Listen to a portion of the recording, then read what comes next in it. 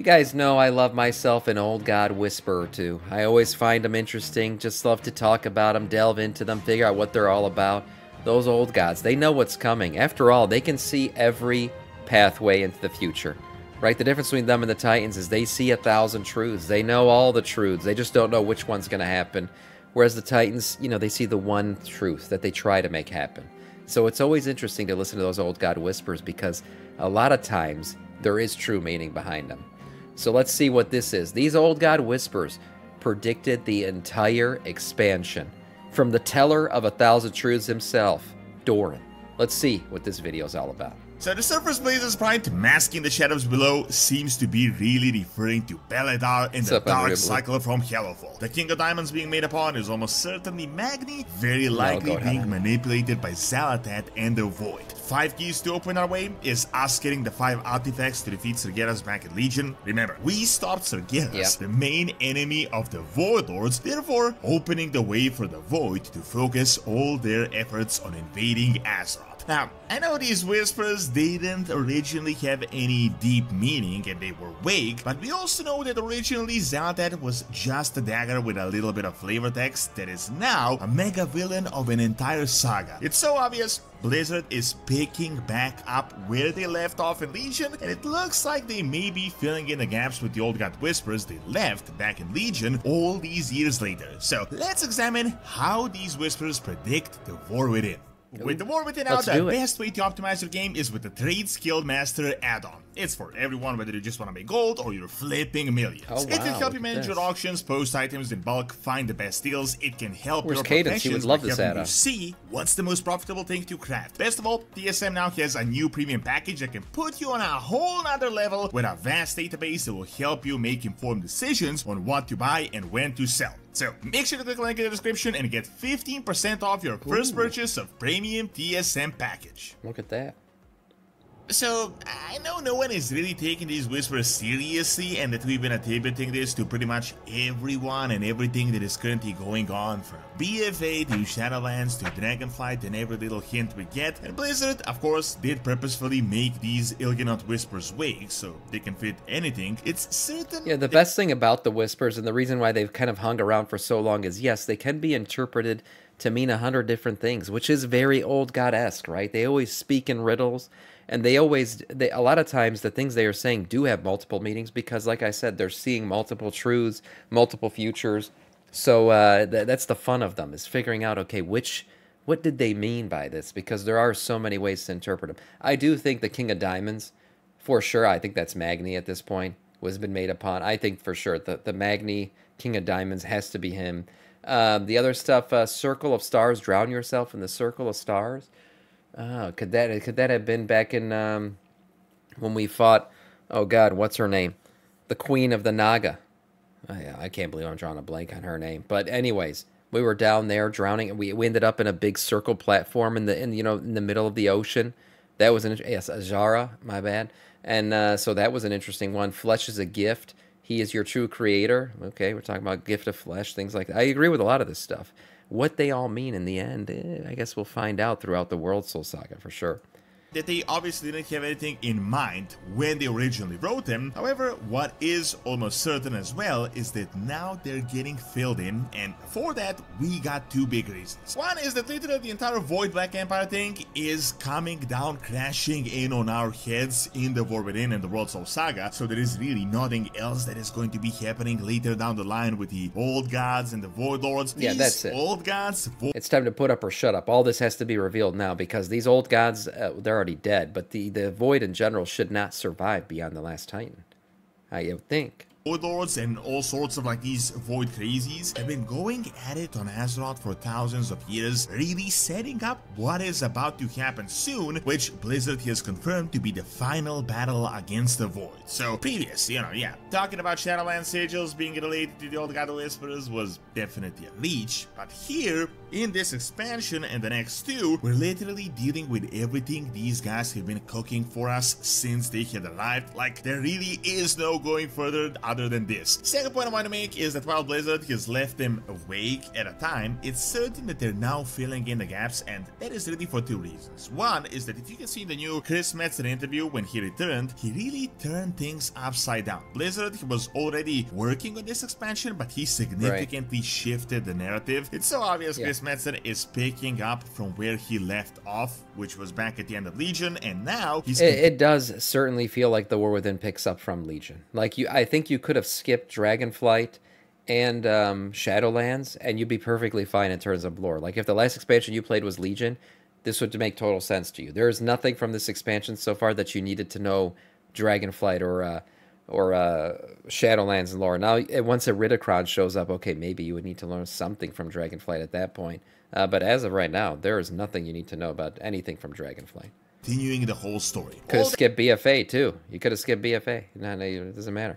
That BFA, Shadowlands, Dragonflight stuff was really filler, just noise that is still relevant, but not really by a lot. Chris Metzen obviously had a vision with the Sword and that Legion ending that he is continuing now. Everything is picking back up from Legion, the Sword, Illidan, Sargeras, Zealothat, Titans, that really, it feels like the War Within is a sequel to Legion, which is why these whispers are now relevant. Furthermore, you might have seen the Blizzard interview, but they sort of confirmed that Zealothat wasn't really written as a half-dozen expansion mega villain. She was literally just a cheeky, sassy dagger that gave you some interesting whispers, some flavored text that people loved a lot, so they decided to expand upon her in BFA, and now they made her like the villain of the entire city. Yeah, I don't know what this is. I haven't seen this yet, and I hope it's not spoiling anything. But, yes, Zealothat being picked up as a main storyline villain was something that they did. They confirmed that that was not the plan when Zealothat was first revealed as a Legion legendary for Shadow Priests. But here she is doing her thing because a lot of love came her way from the player base, which gives me confidence and hope that we do in fact see Sire Denathrius again, because he is very much the same story, right? Where he showed up, he was a villain in Shadowlands, and I think Blizzard wasn't expecting him to get the kind of love that he did from the community, and so they decided, you know what? This guy might come back. He might show up once again. And that was confirmed by Blizzard's team, that in fact their plans for Sire Denathrius were expanded after the players' reaction to him. Same with Bwansamdi, actually. He was somebody who they found players loved a lot more than they expected. So these kinds of things, you know, show your love for the characters you love, and hey, we might see them more often. I do think Sire is going to play some role in the World Soul Saga. We just don't know yet. Or show up at the very end, for all we know. That is moving the entire World Soul Saga. So Zealothat also started as a pretty vague, barely fleshed out character, but now they filled in the gaps with what is relevant. I think the same thing will be happening with the Whispers of Il'gynoth that are essentially predicting the War Within and the World Soul Saga. So let's start with the most obvious ones. 5 keys to open our way, 5 torches to light our path.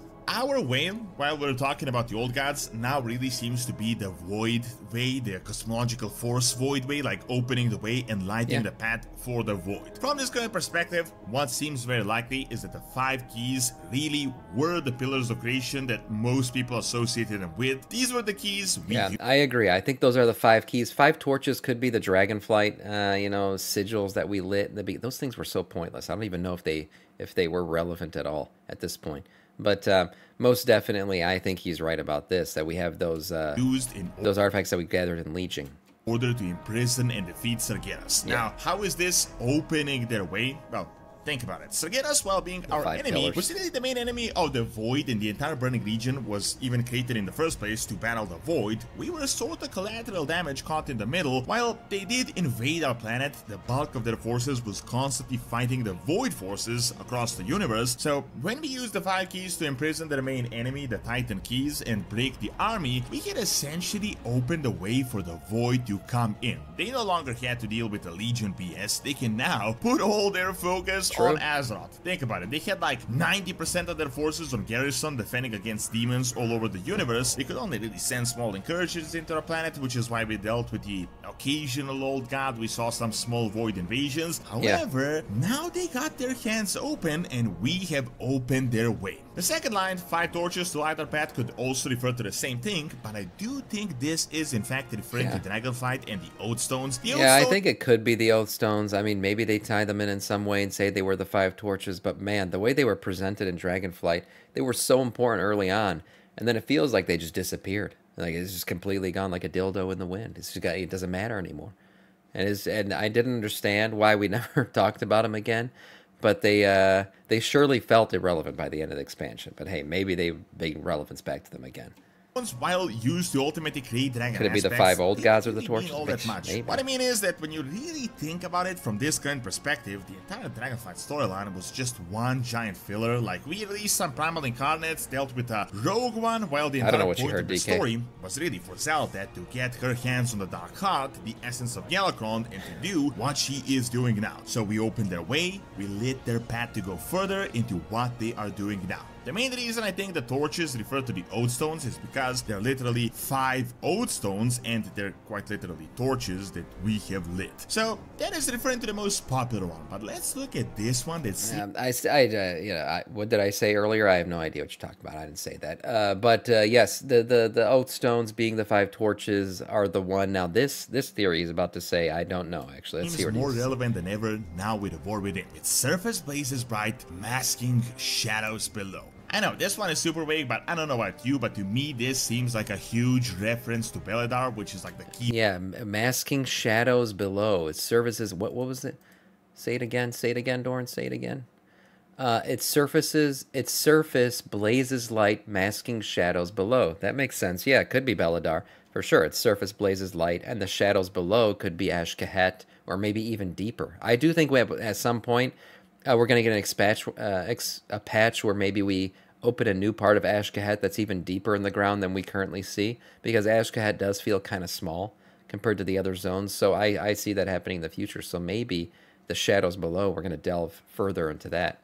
I know, this one is super vague, but I don't know about you, but to me this seems like a huge reference to Beledar, which is like the key part of this new expansion. Obviously, the surface of this mysterious gigantic crystal blazes bright, but the masking shadows below has multiple meanings. First is that the entire story of Hellfall is that the crystal is transforming into the void, and that is a pretty worrying thing, as in it might not return back to the light. One of the recent theories, based on the information that we have from the expansion, is that it might be related to the Old God Blood. We know from in-game dialogue that the crystal first shifted when Sargeras hit the planet with a sword, and also the Old God Blood that was previously dormant in the surrounding zones awoke, which means Sargeras must have somehow pushed the blood of Khatun or something and just started moving it and awoke the blood. It is possible that the Old God Blood that arrived or pushed the one that was already there is what is really corrupting the crystal. As you might know, Old God Blood is magical. You might remember Serenite that significantly impacted Northrend, or the blood of Y'Shaarj that changed the entire continent of Pandaria.